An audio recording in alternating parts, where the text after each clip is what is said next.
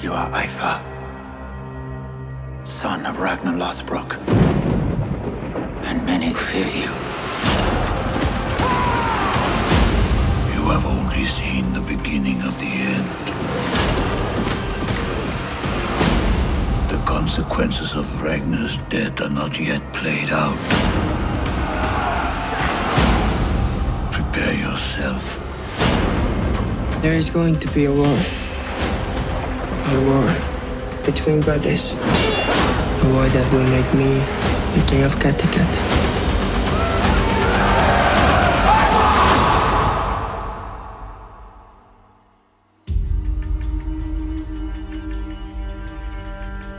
Ivar and Harold are coming. Lagertha's years are numbered as Queen of Kattegat. I will support you against Ivar if you support me against King Harold.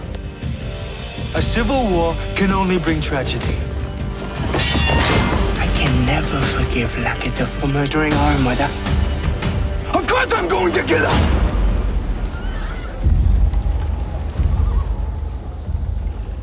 You can try.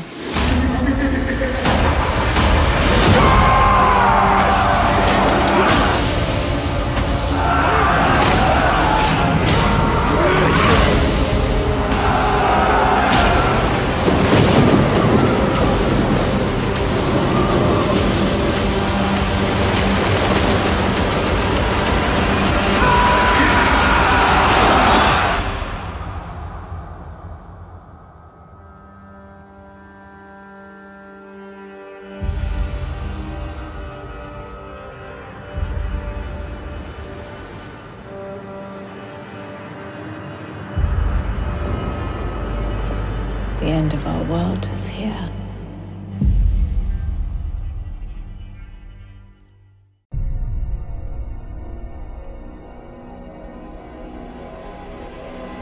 Season 5, in a post-Ragnar world, will see a great and bitter struggle for power.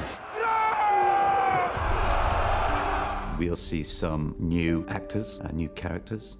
I'm not afraid to die for my faith. We'll take the show to new places.